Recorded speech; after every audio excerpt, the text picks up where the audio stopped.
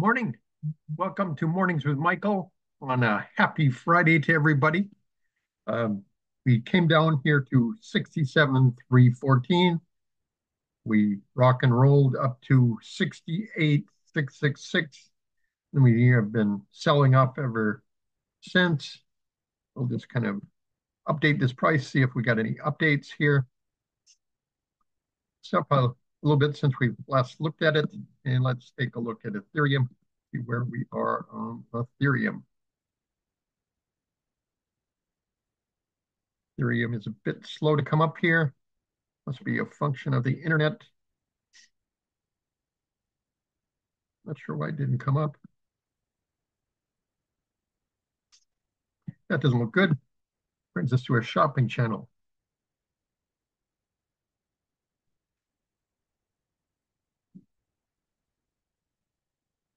And here's Ethereum. We kind of bottomed out down here below 2,480. Kind of rose up and selling off a little bit.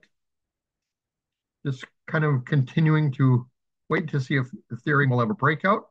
We go to our word of the day. Our word of the day is urbane. Urbane is our word of the day. Courteous and refined manner, typically used of a man. So he was dressed casually, but his urbane demeanor impressed everyone at the table. So that is our word of the day. Moving over to our S&P. Tesla is up another 2 points. He is up. Google, all the semiconductors seem to be up. SMH for the ETF of the day. United Healthcare is up. And Schlumberger seems to let us go over a lifetime where you place a portion of your money at least. It goes up when the market goes up again when the market goes up. Beats Index Invest for new money. Feel free to reach out to me. And there's a number of that. Let us go over to our charts.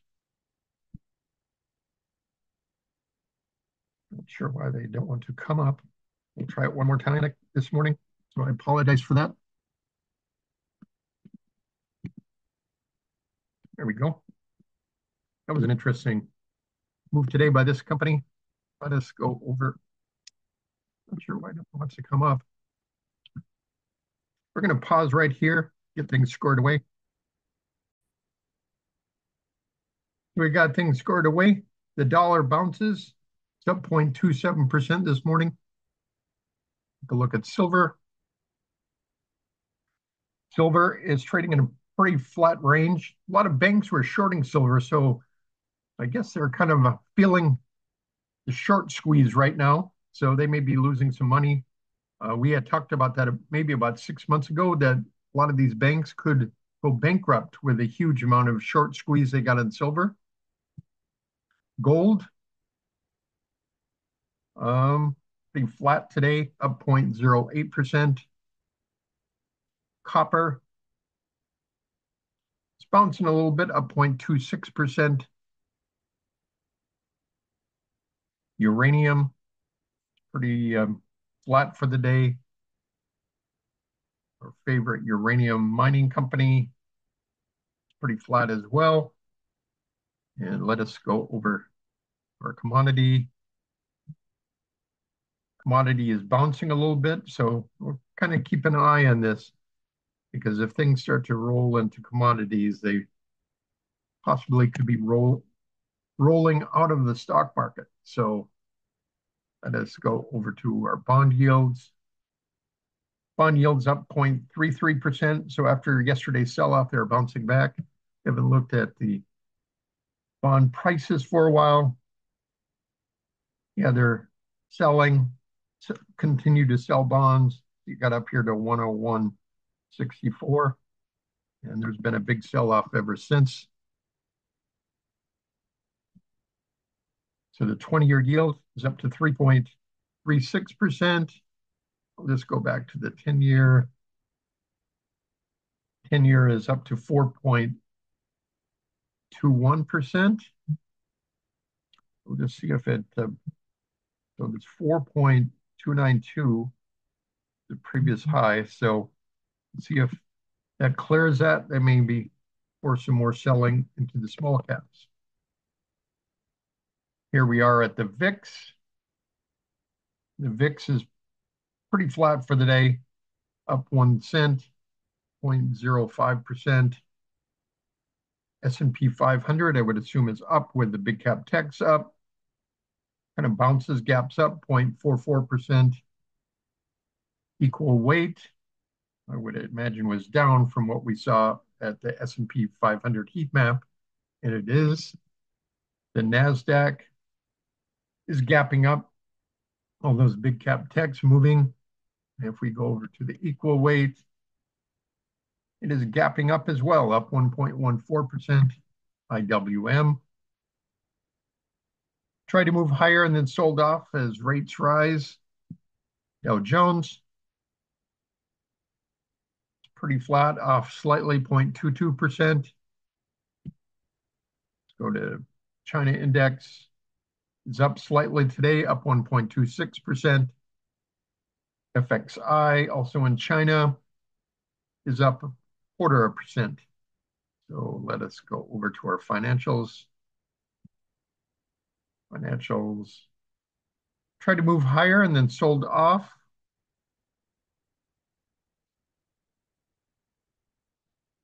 Real estate, we had that pocket of strength. They tried to move higher and sold off as well. Utilities, pull back to the 20-day. Communications, we got a little gap up. Closing is right near its low for the day. Biotech is bouncing a little bit. Same with the IBB. Look at SMH, up nearly 2.5%. Compare that to XLY. See, it looks like SMH is going to be our ETF of the day. Health, so consumer staples are down. Healthcare is down as well. Retail is holding steady. Infrastructure slightly down. Airlines up about 1%. Leisure activities up about 0.6%. It's kind of riding that 10-day moving average, which is pretty healthy. Home builders are down. Home build construction, pretty much the same thing, almost down 1%.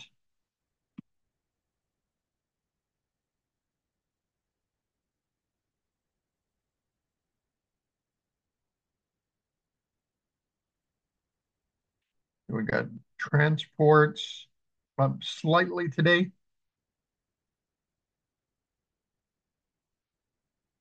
Industrials, pretty flat. Software, got a little bit of a bounce in software. Technology, got a gap up there. That's a nice gap up 1.3%. So there, that's what we have today in the world news. Russia's central bank raises key rate up by 200 basis points to 21% from 19% versus estimate of 20%. October UK GfK consumer confidence -21 versus consensus -20. Consumers are in a despondent mood despite falling headline inflation this month has painted a picture of people holding their breath and waiting to see what's in store for them in the October 30 budget. The Wall Street Journal reported that Elon Musk has had conversations with Vladimir Putin. Reuters reported the Kremlin on Friday denied a Wall Street Journal report about regular contacts between Elon Musk and President Vladimir Putin. No, this is not true. Kremlin spokesman Dmitry Peskov told reporters. Peskov said Putin had one contact with Musk, the world's richest man, and it was before 2022. Oh, I don't know if you can believe anything that they put out there, but the journal said Musk has been in regular contact with Putin since late 2022. Peskov said the report was absolutely false, according to Reuters. So that is a story there. I'll try to move this. We moved it a little too far. Adjust the news, and we're back over the chart. To consumer news, Boyd Gaming quarter three EPS $1.43 versus consensus of $1.38. We got a gap up on Boyd Gaming, huge volume. Earnings came in at 12% year over year quarter. Boston Beer quarter three EPS $5.35 for initially selling off, but then bouncing back. Earnings up 15% year over year quarter. Pretty flat for the day. Capri shares tumbled overnight after a U.S. judge blocked the pending $8.5 billion merger of U.S. handbag and accessories maker Tapestry. So that is, wow, off nearly 48% for the day. That is painful. Tapestry, a victory for the U.S. Federal Trade Commission in an industry. The FTC argued at an 8-day trial that the merger would eliminate fierce head-to-head competition between the top two U.S. handbag makers, create a massive company with power to unfairly raise prices for consumers. And Tapestry gaps up nearly 14%. What is Capri's loss is Tapestry's gain. Onto Comfort System Fix. Quarter three EPS $4.09 versus $3.97, even though they beat and earnings came in at 49%. A lot of people were expecting a lot more. It's down to about 11.7%. Deckers, it's having a good day. Quarter two EPS $1.59, tops consensus of $1.24. We got a gap up of 11%. Earnings up 39%. Mercedes will step up cost cuts after earnings halved in the third quarter, hit by tepid demand and fierce competition in China. It said on Friday the luxury car maker cut its full-year profit margin target twice during the third quarter, joining a number of European rivals blaming a weakening Chinese car market for falling profits. Mohawk, not sure if we got Mercedes came up. I guess this is a foreign stock. We can't really take a look at that. And Mohawk Industries dropped 12%. Quarter three adjusted EPS $2.90 versus $2.89. Revenues came in at $2.7 billion versus $2.7 billion, pretty flat. They anticipate recent hurricanes will negatively impact quarter four sales by 25 to 40 million. So maybe that is why we got the sell off there. Skechers quarter three EPS $1.26, tops consensus of $1.15, and tried to move higher and then sold off 1.87%. Texas Roadhouse quarter three EPS $1.26 versus $1.31. And you would think it would sell off, but no, it gaps up and surges higher, up 3.57%. Revenues of $1.27 billion. Comparative restaurant sales increased 8.5%. At company restaurants, increased 7.2% at domestic franchise restaurants. Sees full-year comparative restaurant sales and sees full-year 25 capital expenditures, $400 million. On to energy, industrial, and materials. Joby Aviation announces $200 million common stock offering. Got a big gap down. A lot of times people do not like to be diluted, and that's what's going to happen here. It's off 15.22%.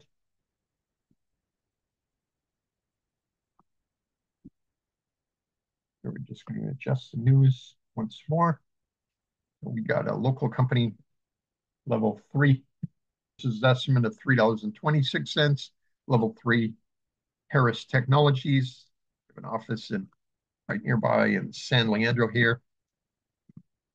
And they gap up 3.39% on 5% increase in quarter over quarter, year over year quarter earnings. Onto Olin, quarter three EPS negative 21 cents versus, oh, did not clear out the previous one, versus estimate of 4 cents, and you would expect it to drop. Earnings fell 118%. So yes, it did drop. Onto Weyerhaeuser.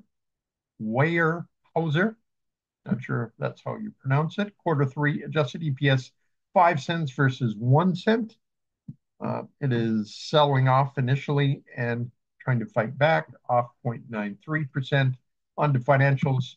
Morgan Stanley said James Gorman will step down as chairman to retire at the end of the year as expected, and it tried to move up to 120 and then sold off 2%. Arthur J. Gallagher, quarter three adjusted EPS $2.26 versus estimate $2.27, selling off 2.3% right here. Earnings up 13%. Big Capital One Financial, quarter three adjusted EPS $4.51 versus estimate of $3.70, and gaps up on that news, up 6.61% on 1% increase in their earnings. Digital Realty, quarter three AFFO a share, $1.67 versus $1.66. And look at that jump. On 1 cent difference, it's up 11%. That's pretty amazing. Pretty big volume. Volume increased 756%. Moving on to Hartford Financial, core three EPS $2.53 versus excuse me, $2.54. So they missed, and it sells off 6.61%. McGrath Rent Corporation, quarter three adjusted EPS $1.87 on sales of $266.76 million. A big gap up. And have a little drink here. Got a frog in the throat. Gaps up and is near the upper range of its gap, up 9.12% today. On to Principal Financial Group, quarter three adjusted EPS $1.78 versus consensus of $2.02. Yeah, you would think that would be a big drop, and it is, down 8.21%. Earnings up 2%. Continuing on to healthcare, Dexcom shares fall, quarter three adjusted EPS 45 cents versus 43 cents. They initially sell off and then bounce back. They're pretty flat right now, bouncing between negative and positive. On to Edwards Lifesciences down in the Silicon Valley area. Quarter three adjusted EPS 67 cents versus 64 cents, off 0.72%. Quarter three adjusted EPS 67 cents versus 64. And they see quarter four EPS 53 to 57 cents versus 62 cents. So that's maybe why they are selling off today. ResMed, quarter one adjusted EPS $2.20 versus estimate of $2.04. It gaps up on that news, up 7.67%. On to United Health Systems. Wow, look at that gap down 9.41%.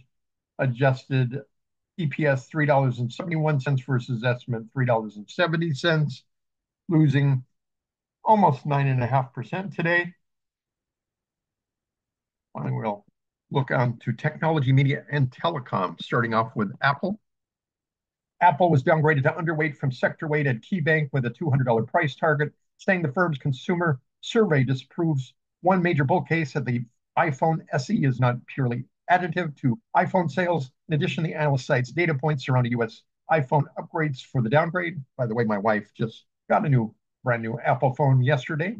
So we're about 3% in quarter three, down 9% year over year for Verizon, T-Mobile, and AT&T. Expectations call for Apple's highest growth in 3 years and a major inflection in all geographies and products, which has rarely occurred throughout its history, contends KeyBank.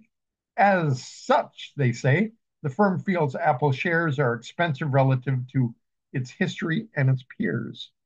So they're much above 200 right now. So we'll have to keep an eye on Apple, which of course we will.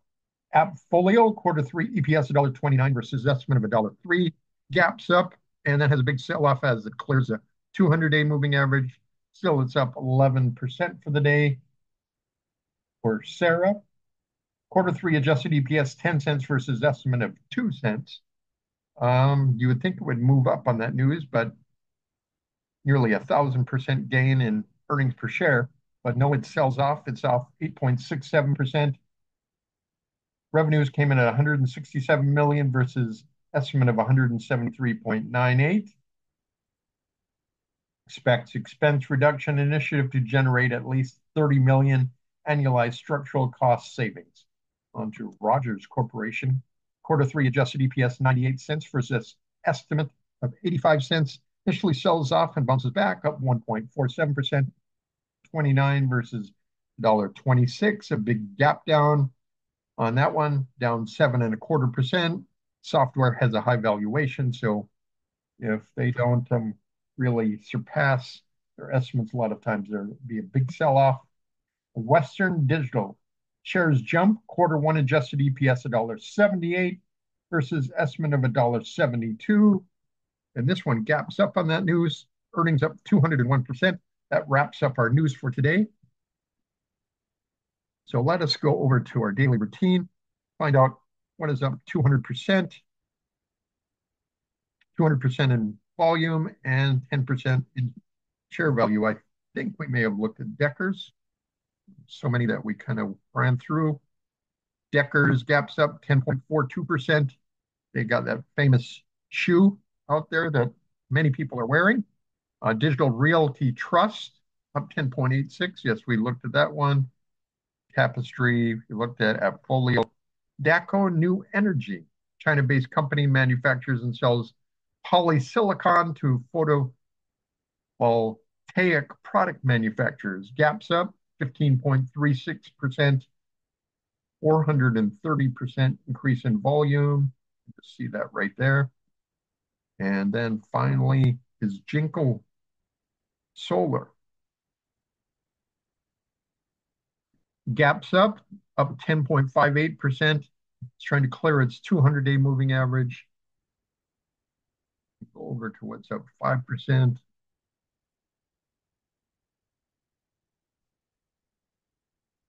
We got 30 items here. I think a lot of them we probably already covered. Booz Hamilton was not on our list so far, but that is up almost 10%. Earnings came in at increased 40%.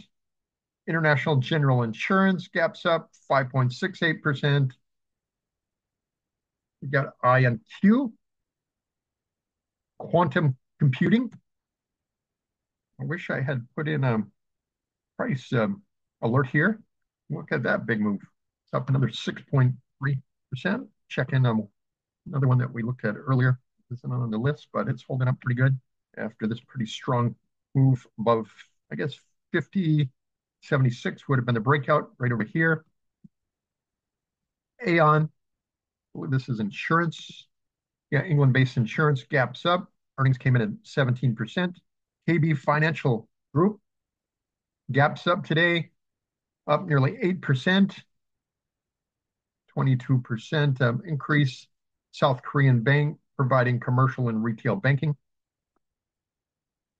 We looked at Capital One Financial. We got Nurix Therapeutics. Got a strong move out of this little tight area. This is kind of what we like to see set up 5.83%. Looked at ResMed. We looked at Boyd. Discover Financial Services gaps up and is on the lower part of the space, up 5.5%.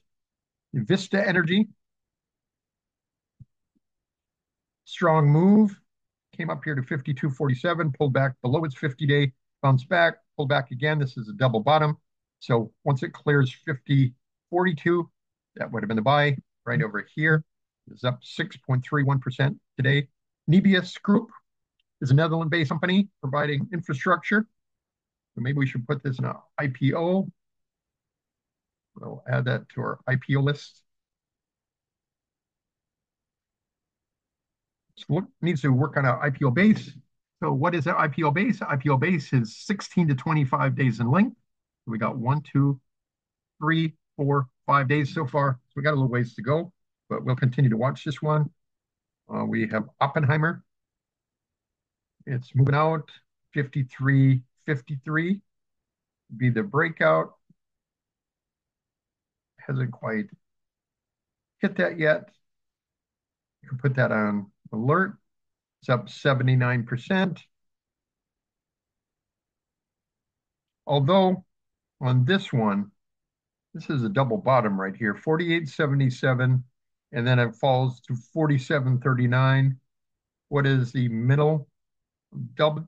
So 51.08 would it really be the buy point on this one? And it has cleared that one definitely today. If you had put in your buy right there, you'd be in this stock and you'd be happy. You'd be at a nice little profit today. We looked at McGrath. We looked at Western Digital. Here we go with Zeekr, Intelligent HR. Got a nice move there. China-based company develops and offers D-driven solutions. It's up 21% today. It's a massive move, a recent IPO. So Impinj, nice little bounce here. Sell off on average. We looked at DQ, looked at Gentex, got a gap up and raise. Manufactures automatic dimming rear view mirrors, electronics, and garage door openers for the automotive industry. Centene, managed healthcare provider, had really big sell off here. Looks like they're trying to fill this gap here. Let's see if it comes down here and then trends higher. Viking Therapeutics continues its advance from yesterday. Big move up. We looked at Appfolio onto Saya in transportation. Big bounce off his 50-day. Sold off once it hit its 200-day. I'd continue to watch this, see if it can clear the 200-day moving average. Fitel, see if that'll come up.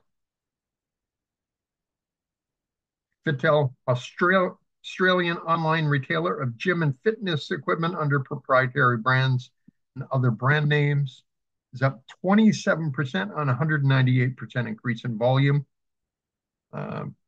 Maybe you want to keep your eye on this one, and it looks like it is definitely cleared the bottom there. We looked at JKS. I think we're almost through all the things. Air test system. I guess I gave up too early on this one. I had an option on this for 2 months out, and now it looks like it's clearing that. Came back to the 200-day moving average, and it's clearing that previous high. And rounding out the list is Donald J. Trump, Media and Technology. It's had quite a rise, had institutional ant right here, pulled back from the 200-day, and now it's cleared the 200-day, up 10% today. So that is this. We got Elf Beauty, up 2.33% today. We'll see if this can tighten up and stay above the 20-day moving average. It did hit 116 and pulled back, came back up here and pulled back once again. So we got a tug of war going on here on Elf Beauty. Celsius. I like this tight range right here. We'll see if it can get any buying volume. It's off 1.39% today.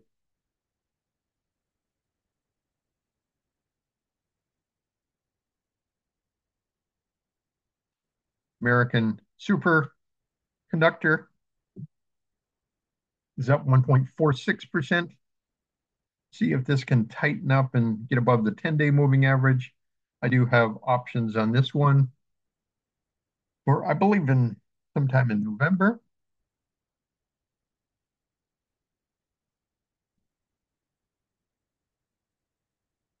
MicroStrategy in 5 days has earnings coming out. It's up about 1% today. I do have 42 shares of this in my Roth IRA. I had sold all the rest of the options I had on MicroStrategy in my other account.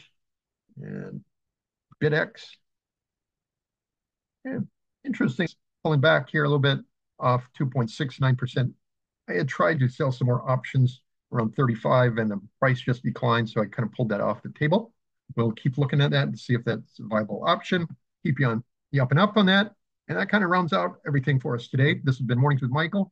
We had a great week here, and we just want to keep it rolling. Hope everybody's having a great week. Oh, before I go, I did neglect to look at a big cap tech stock that is, they're all seem to look at Apple. Take a look at Amazon. Amazon is peaking up a little bit, up 1.21%. Got Mr. Softy, Microsoft, gapping up. Eli Lilly pulling back a little bit. Nvidia is kind of bouncing here, up 1.37% today. Meta is gapping up today, up 1.31%. Forgot to look at cores in the Bitcoin area. Sells off and bounces off the 10-day moving average, off 1.02%. Google looked like it had been kind of setting up with the tight moves. It is moving up today, up 1.27%. Not sure if we looked at Eli Lilly or not. And we did. It's pretty flat.